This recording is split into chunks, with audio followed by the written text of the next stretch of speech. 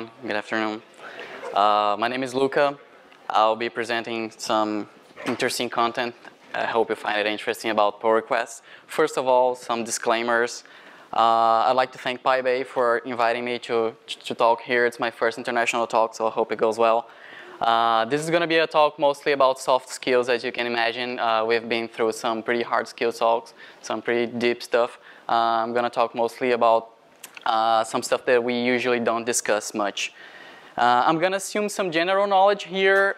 It's not that if you don't know anything about pull requests, you're not going to understand. But there might be some terms that you would like to be familiar with in order to better understand. And also, I might need to talk a little bit fast because of the time constraints. So let's get going. This is a pretty redundant slide because I had to add the PyBay cover slide. But then again, I decided to keep it just so next time you look at the door that says pull, you remember this talk. It's a pull request. So let's go. So first of all, who am I? I'm a full stack developer at Vinta. We are a software development company in Brazil. We developed several projects, mostly for American customers. We've got some customers here in California, some customers in New York. One of our projects is actually the project that I work on. It's called ++, and it's based here in California. I've got a master's in computer science, and currently I work with Django and React at Vinta. A little bit of the basics. So code review and management, pull requests in general is something that people know, most people have heard about it, but I think it's safe to say that it could be done better. With some tips, some simple things that you can do can take you a long way in the code management and review process. So first of all, let's ask, why should we review code? Actually, a survey made by Codacy asked this question among many others to 682 developers. And amongst the questions, there was a question regarding what do they spend most of their time on. And you can see in this graph that developers spend on average 51% of their time developing new features, 4% of the time doing other stuff, and 45% of their time dealing with technical debt or bug fixing. So if you stop to think about it, that's almost half of the productive time of a developer dealing with technical debt and bug fixing. And that could be decreased a lot in case with some help, some tips in the code review and management process, which I'm going to talk about. Another question that was asked to these developers was, what change in your development process had the biggest impact to code quality? So, of course, there were some answers regarding tools and testing and management, but the one that stood up the most was code reviews. So developers think that code reviews are really important for their code quality. They were also asked if they use it to review code before or after deploying the code. So a small percentage use it to deploy it after, use it to review it after deployment. The most part used to review it before deploying. A considerable amount reviews code both before and after deploying the code to production, and a small amount doesn't review code at all. And those guys are probably the ones responsible for this. I don't know if you were aware of this bug with the iOS calculator. They probably didn't test it much, didn't review the code. So this study came to a shocking conclusion. What they found out is that doing code reviews before deployment is more beneficial than not reviewing code at all. So yeah, who would guess, right? Also, they've concluded that surprisingly doing code reviews both before and after the deployment performs less well than just doing it before. It performed kind of the same as doing just after. And that's basically because, according to their conclusions, when you know that something is going to be reviewed again after the deployment, you don't pay as much attention when you're reviewing it before deploying, because you know sometime in the future you're going to look at it again. So I'm going to talk a little bit now about the most common errors regarding code management and review. There are people that usually think code review is a chore, I don't want to do it, it's so boring, I got better stuff to do. But you got to remember that when you're reviewing code, you're actually learning. You're learning new features of the language, you're learning new ways of solve problems, you are learning lots of stuff, and you're getting paid to learn. Your employer is paying for you to review that code, and you're learning in that time.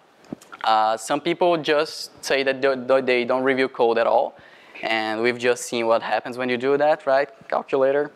And I'll skip code review due to the deadline. It's a very common phrase to hear because code review is often treated as a second class.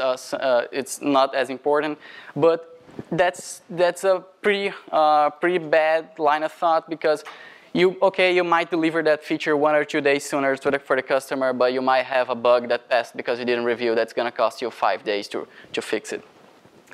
Now a little bit about best practices with pull requests.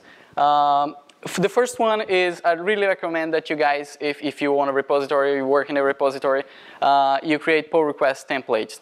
Because we are lazy, so we don't stop to look at documentations, at guidelines in general to see how we should create a pull request, what should be included in a pull request.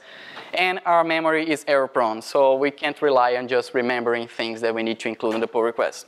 So a pull request is basically a template that's going to have everything that the person that's creating that pull request should feel like. A checkbox for did you write tests?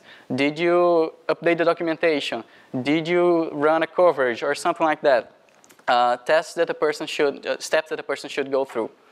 To do it on GitHub, you just create a file called pull request template.md, markdown anywhere, actually in the root of your project. For GitLab, you create an MD file with any name inside GitLab/merge request template. And Bitbucket, there's an issue open for it for about 1.5 years, and they haven't figured it out yet. Another thing regarding repository configuration, you can add status check. I think somebody mentioned status checks in order to talk here at PyBay. Currently, GitLab doesn't support it. There's also an issue open for it for about 1.5 years. The other 2 main repositories, Bitbucket and GitHub, do. So status checks, in case you don't know, is like when you have a CI, a continuous integration server that's going to run your code and check if the tests are passing, just in case you don't end up merging code that has broken stuff in it. You can also add guideline files. For example, on GitHub, you can add a file called contributing.md that tells people how they should contribute to your repository, which rules they should follow. Even though I just mentioned that people are lazy, don't read the rules, but you shouldn't add this file anyway. You can also enforce approval and merge rules. On GitHub, you can add a file called code owners. On GitLab, there's an open issue. In Bitbucket, there's something similar, but not so complete. These merge rules, they enforce that pull requests made for specific areas of the code or for specific languages, for example, JavaScript or Python, they have to be approved by a specific reviewer before being merged. Git flow is another awesome practice for dealing with code. Git flow is an architecture, and it ensures that your branches are always up to date. So as you can have a general idea, if you don't know Git flow from this image, you have a main branch, a master branch, from which all of your feature branches will derive. So you make sure that everything that you're developing is always extracting the newest, most updated code, so you don't end up having conflicts because you're pulling from old code. Git flow also suggests that you create a separate branch for each feature. So that's important because sometimes you're doing a feature and somebody says, oh, there's this button here, it's red, it should be blue, can you fix that as well? And you say, okay, I'm already doing something around that, I'm just going to include in this pull request. But the problem is the feature that you're working on before, in case it doesn't get approved, this small change in the button is not going to get delivered as well. It's going to be on hold until the previous feature is approved. So create a separate branch for each feature. Remember that branches are cheap, and they bring great flexibility. Creating separate branches is not going to take space on your computer, but it's going to help you a lot organizing your code. Another important tip is about pull request sizes. So if you look at this picture, this is a pull request with 71 changed files. So whoever is going to have to review that is going to have to read through 71 files. So ain't nobody got time for that, right? So if you define well your issues, you usually generate small PRs, you generate changes that don't touch that many files. So that's a good practice as well. Remember to always break down your issues very well. if you have a PR that's too big, the review quality and the time dedicated per section decreases. So if I have 5 files to review, I'll review them thoroughly. If I have, I don't know, 25 files, I'll start reading them diagonally because I don't have time to dedicate that much attention. And if you have a shorter attention span, you end up, you know, leaving more bugs. There's also a question that I'd like to, There's also a question that I'd like to pose to you guys about these two images. Which one of them would you be more likely to leave another empty dish? Like, do you think it'd be the dirty sink or the clean sink? Which one is more appealing to leave a dirty dish? The dirty, yeah. Well, I'm glad that you guys think the same as I was worried that you were gonna give the other answer. In this is something I like to compare with reviewing pull requests. So sometimes you're developing and people ask you to review code, and pull requests are kind of the same as a dirty sink. So you, if you have like 10 or 12 pull requests to review, you just say, oh, there's another one, it's gonna go to the line, I'm gonna review it sometime. But if you have like your queue empty, whenever a new pull request arrives, you'll be more inclined to just review it. And it's especially important that you don't, let me just go to this. It's especially important that you make a habit of it, like dedicating a few minutes a day to reviewing pull requests. And if you have reasonably sized pull requests, it shouldn't take much more than that a day for you to review. And also define days of the week to empty the queue. So let's say you're gonna define that every Wednesday. No matter what you have to do, you have to clean your pull request reviews queue, because this is probably holding back people from deploying their features. This is holding back the whole deployment. Another important thing is to always put clear commit messages. So let's avoid the first one that just says fix PR comments, which is very common. I know, I did that. And let's try to be a little bit more explicit about what we've done. Let's talk about how we've done things, not about just what we did. So it doesn't take us much time, I don't know, 30 seconds to write a simple paragraph, but it helps a lot in the future if you want to go back in your log and understand when a certain change was made and where do you want to revert to. Another thing is about positive and negative feedback. I don't know if you guys have seen this already. This is a comment from Linus Torvalds on some poor guy's PR. You can see the places that I've made you know, this is pretty bad. So obviously this is a pretty negative feedback. You don't always need to agree with the person, but you don't need to be rude as well. This is public, you can check it out on the internet later, it's real. You should always remember that there's a human on the other side of the code review. You're not talking to a machine. So remember that whoever's going to read that thing that you're commenting, that person also might not be in a good day. So try to put yourself how do you say it, to fit their shoes or something like that. Also, this is between quotation marks because it's an article. It's pretty nice if you want to read it later. Remember that positive feedback doesn't mean to always agree. If you give positive feedback, people feel more inclined to expose ideas, and it brings the idea of failing fast. So the faster you fail, the less resources you spend pursuing an idea that's not going to work.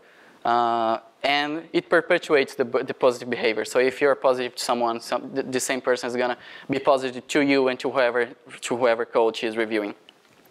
There's also the idea of different roles in pull requests, the code management and the pull requests. So as the author or the requester, you should describe the issue. Don't just say like fixing issue 1, 2, 3. Like give a brief paragraph of what's the issue, because sometimes the issue is described in the card that you're pointing to, but there has been some conversation in the comments, and the reviewer is going to have to look through all of these comments and understand what was the final decision regarding that issue. So if you just write a paragraph, that saves a lot of time. As a reviewer, remember to always ask questions, do not make demands. So instead of just doing fix that, you still could say, shouldn't this be like this? Or why is this variable doing nothing versus I don't see this variable being used. Maybe it could be removed. Because sometimes you're seeing things and you might think that your way of thinking is the correct one, but it gives space for the person who wrote the code to explain to you. And you might even be wrong. You might even not be seeing the way that the person saw it, and she might be right. So remember, you're not a linter to give imperative instructions, nor you're talking to an AI assistant, so you don't just throw orders. You're a human being talking to another one. So there's a tip there, as another good practice here is having a minimum of X approvals for a pull request to be merged. So it obviously depends on the team size. It avoids scenarios like I review yours, you review mine, so people exchanging favors. There's a real life example that happened to me. I used to work at a company that we had geographically separated teams. And what happened is that the guys at the other side, at the other country, they would basically review their own pull requests and merge into our code, and with them we would find lots of bugs because I don't know what was their process, but it wasn't very good. So it not only brings more bugs, but it breaks the team unity. You kind of separate the teams even though they are the same team, just geographically separated.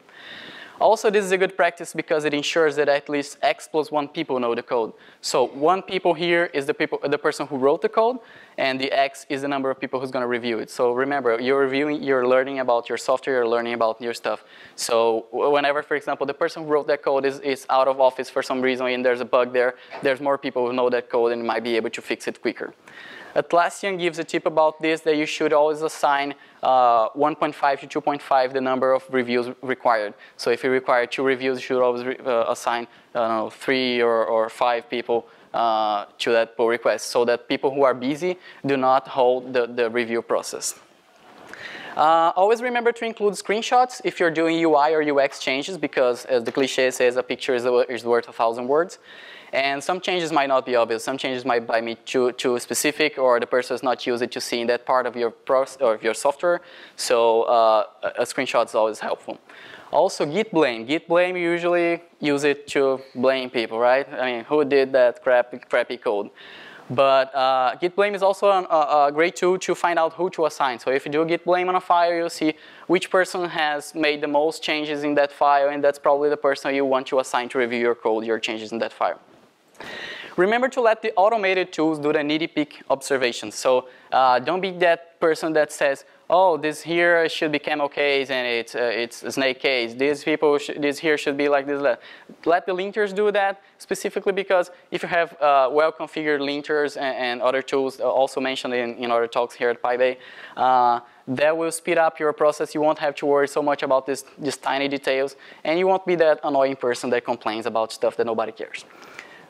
Remember to always teach, don't just tell. So I'll show you another example here, a bit further, but don't just say to the person, do this like that. Because if you do that, the person will fix the error or whatever it is, but it's going to repeat, it's going to continue doing that because the person doesn't know exactly why that was wrong or why that's the correct way of doing. So remember to teach when you're reviewing pull requests.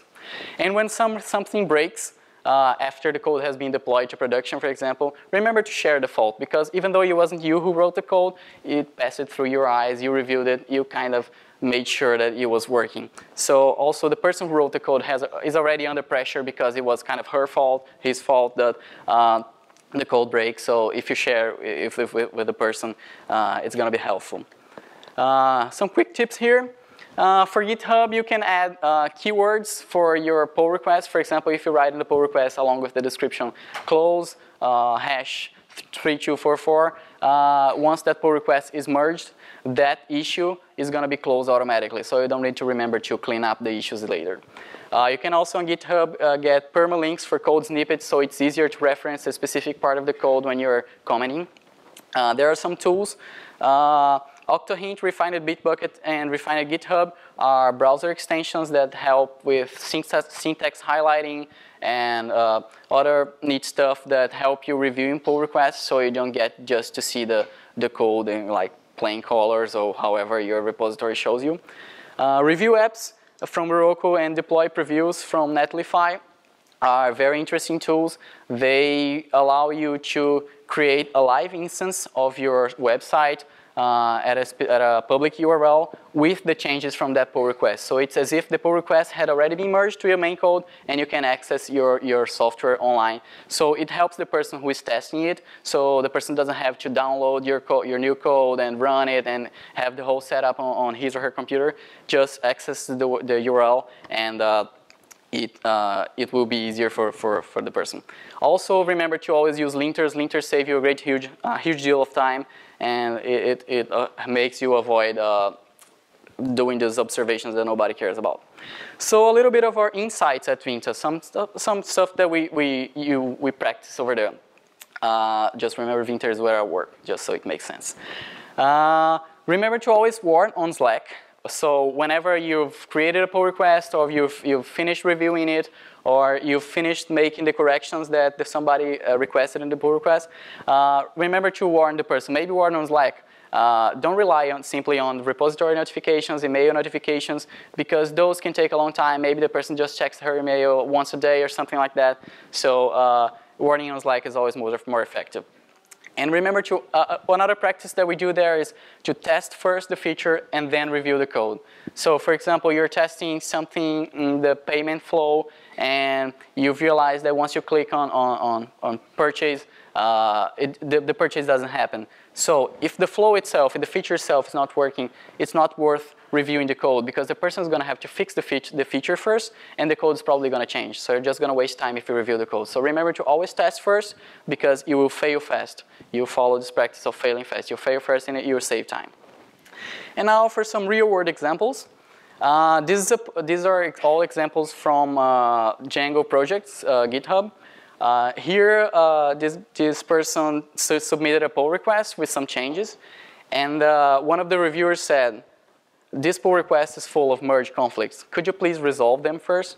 So first of all, you see how the person was polite in saying that there were some conflicts, even though they were. If you look at GitHub's interface, it's a bit obvious, but the person was polite because he knew that he was talking to another human being.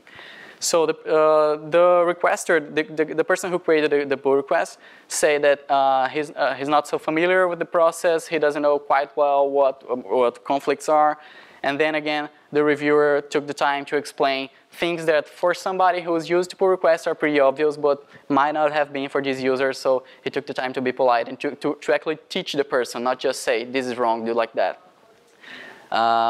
Another thing here, in another pull request, the reviewer asked the guy, are you still struggling with that? So if it was in Python 2, it could have been this problem, but since this is Python 3, I don't think that's the issue. Have you tried this and that? So you see that the reviewer is teaching the person who created a pull request. It's not just saying, do like this because this is the correct thing. Another example here, the reviewer asks the person to check the guideline files. So that's, you see that people actually use the guideline files. But it also starts describing things that the creator of the pull request should start looking in order to fix in the pull request before it can be properly reviewed. And finally, this last reviewer suggested that the person should create tests for the features that he or she is submitting for a pull request. And he not only says, okay, there are tests missing, but it also says, create it in this folder. I think this is the correct place because the person is probably not fully use it to that library, doesn't know maybe where the tests are located, where they should be. And also a little bit further, the reviewer asks, do you mean if name in settings dict? The person could just have said, this is not how it should be, but instead he asked the pull request creator if that's what he meant. And actually in the answer, the creator says that that's not what he meant, that he thought of something different. So there was an opportunity for the pull request creator to explain itself and maybe bring something to the reviewer's attention that he hadn't thought of. And finally, to end this presentation, one more thing. We at Vinta, we like checklists very much. So we've created a checklist for code review and management that you guys can access. It's completely free to use and share in your projects. It's open source, so you can contribute with more topics if you think that something is missing there. It's on this link, bit.ly/pull-request-checklist. Yeah.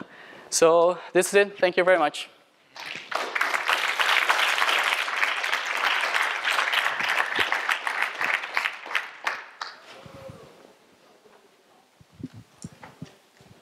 Workflow question.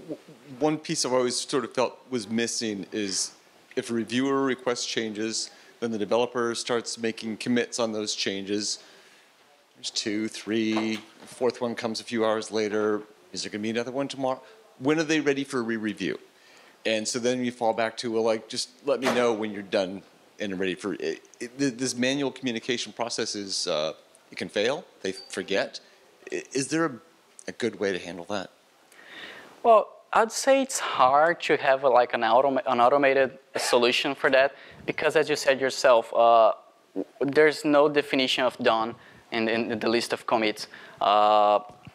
Unfortunately, I think it's more like it's more about creating a better culture of having the developers being aware that the more that they take to tell somebody, tell the reviewer that it's done for another round of reviews, the more it's going to be delayed, the more time it's going to take for the feature to be delivered. And in the end, it's if you're developing the feature and it kind of has it's your name that's on the line there, you should be the one concerned about having the feature delivered. So it's your responsibility as a developer. You should take responsibility for it. I don't think, I mean, of course there are several things that we can take automated tools to help us, but I think sometimes we should be reminded that we should take responsibility for the things that we're responsible for. In that case, I would say that it's actually the developer's responsibility to be aware to tell as soon as possible when it's ready for review again.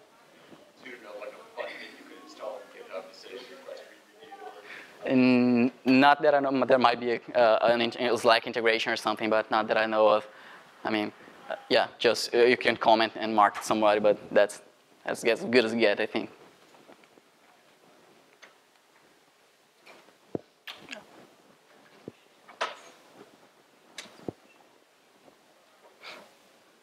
It's a really nice talk. Thank you for sharing. A lot of the things resonated with me because I've faced similar problems.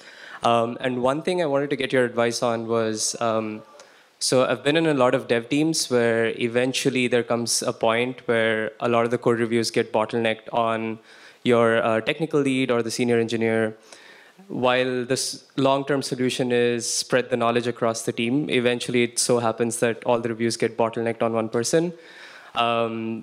Have you experienced that? Do you have any practical tips to sort of how to get around that problem? So, of course, that's going to depend on the company's culture. Companies that have a more open culture, open to suggestions, open to a more horizontal, as they say, hierarchy, that's going to be easier to do. But for example, in the end, that's the delay that these bottlenecks cause. It's going to impact in the product itself. So maybe if that's something that's not possible to talk directly with the people that are causing the bottleneck, so they can try to figure out or speed up, or maybe, as you said, distribute the knowledge. Maybe that's something that could be brought up even higher, so to somebody even higher than that, so the person knows this is causing bottlenecks in the product. This is causing us to deliver, less fast. So stuff like that. And also that, if possible, that Atlassian tip of assigning more people than actually required for merging the pull request could speed up a bit the process, I think.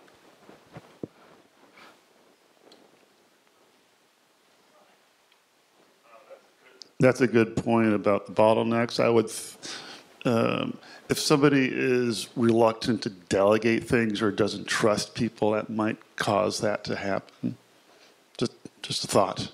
Yeah, that's true. And I think also the practice of maybe if you're aware of this problem and you're willing to fix it, willing to make it, to improve it, having that mentality of having a day of the week to empty the queue of pull requests to be reviewed, that could also help with avoiding bottlenecks. I would just say real quick that a solution for the bottleneck thing is if you have a large team with just a tech lead, you need to divide your team. It happened with a company we worked with. They had one lead developer, and then they decided to promote other developer to have 4 lead developers, and actually they divided the team into 4 because the project was so huge that the project was actually 4 projects into one. So the trick was to divide the project into multiple products in just one. So they had a sync with those 4 lead developers weekly, but those 4 lead developers would review the code of their own project. So I guess it's a tip. Another tip is to dividing the project. Yeah, there you go. Cool. Any more? Oh. So then maybe one lesson is that rather than say the problem is this particular person, maybe it's the organization as a whole that needs to be tweaked. Yeah, that's true. Yeah. Oh, there's one.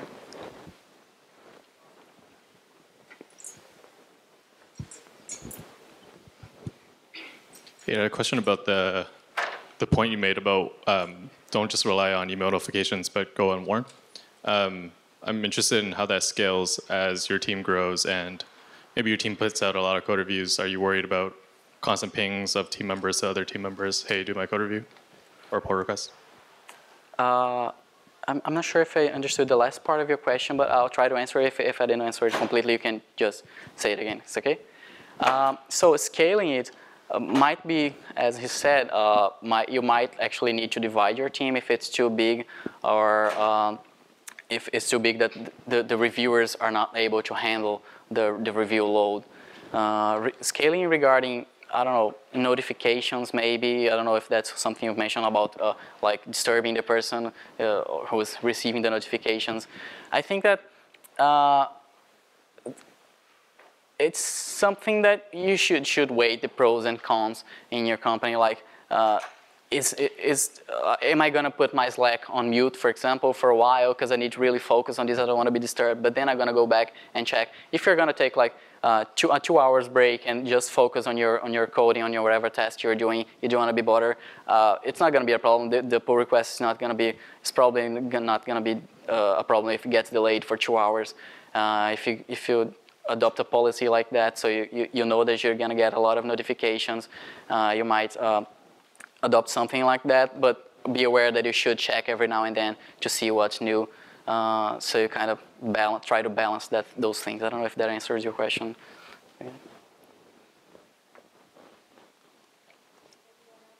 Questions? Okay, so I guess that's it. Could we give Luca another round of applause? Thank you.